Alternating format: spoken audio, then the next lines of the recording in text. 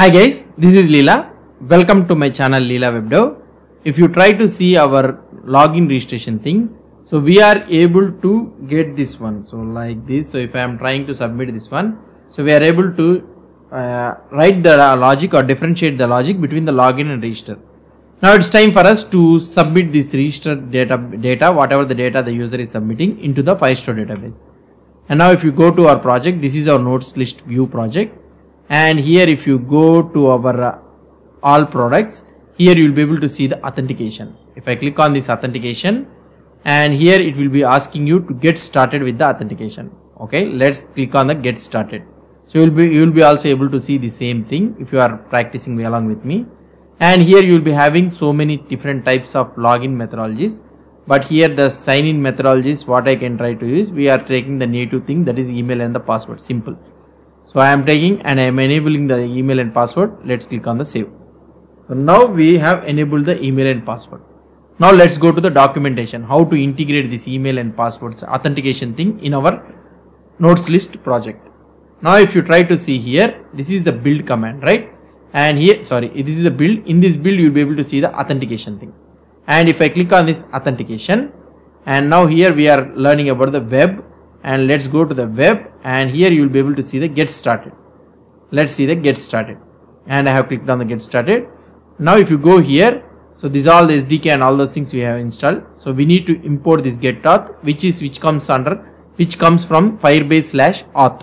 So we need to use this one, and here constant auth is equal to get auth. We need to use this one. So let's go to our project. So that all code is residing in the firebase.js file, which is in the source/js. So this is our thing, and here let's copy this constant auth is equal to get auth, and here I will be pasting this one. Let's export this auth also. So we need to use it here. Let's export this auth also.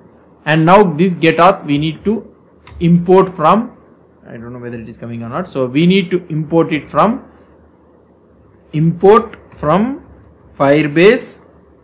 Firebase/auth, right? So here this is nothing but Firebase/auth, and also we need to import the get auth. Now we will be able to get it. That's it. So now we got the auth thing. Now let's go to the next what we need to do. So we need to create a PNG store for login authentication. So for that one, what I am trying to do, in the stores I am creating a new file, that is Auth Store. Auth Store. I am creating a new store, authstore.js file. So this is our new store file for the authentication thing, and here you will be having export constant use auth store is equal to define store. I will be defining the store, and here you will be having the auth store, and here I can write as a method, or otherwise you can use as an as an object. So let's try to use this time options API type of thing.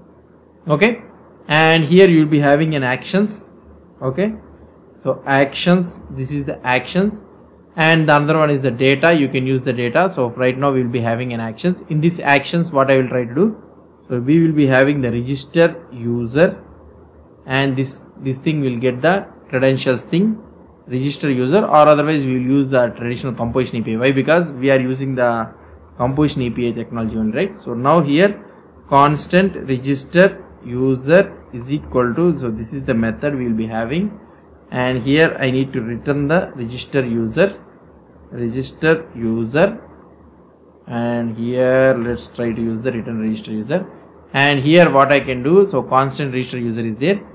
Let's click console.log register action, and we will send these credentials also, and these credentials we are trying to send it here.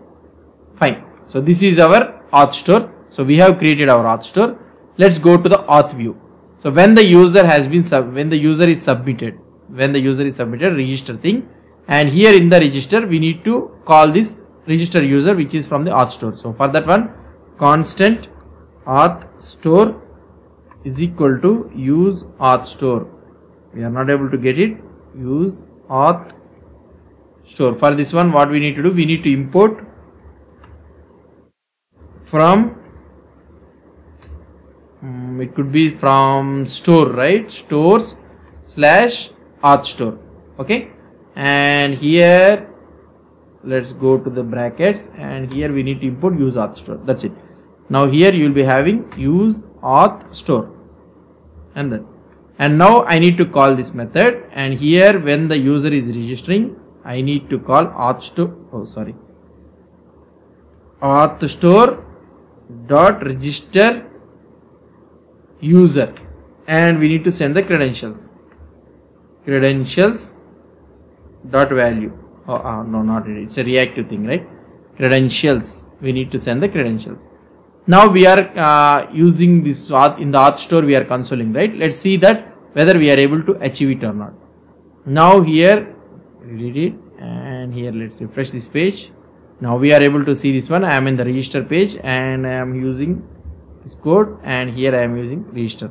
Now we are able to fire the register action. So we are able to send this email and the password. Now it's time for us to sign up this user. How we can sign up this user? And if you try to go here, get started. If you go a little bit down, sign up new users. So if you are able to see sign up new users. So in order to have a sign up with new users, we need to use the method create user with email and password. This is the method, and we need to pass the auth, email and the password. Let's copy this one, or otherwise we can copy this entire thing. Let's copy this entire thing, and here go to the auth user, and here I will paste this entire thing. Yeah, and here create with email and username and password. We need to import it in the Firebase /auth, and this auth we can import it from our Firebase.js. We are exporting their DB and auth, right? Here you can use it. And email and password we are getting it from the credentials. So you can use this credentials dot email, and here also you can use the same thing, credentials dot password, and here also you can use credentials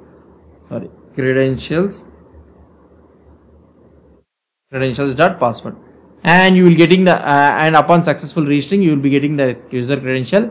And here let's console this user also. We'll see what could be the output for this one.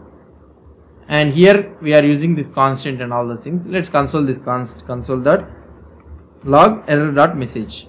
So we need to check the message. That's it. So first we will see the message thing, how the message we are able to see it.